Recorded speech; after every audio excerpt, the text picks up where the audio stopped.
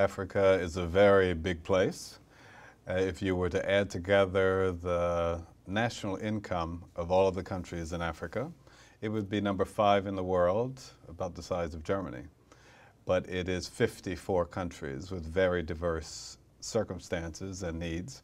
Africare started in 1970 in response to the drought in West Africa, across the Sahel. And since 1970, we worked first in the Sahel and then across sub-Saharan Africa and some countries in North Africa too.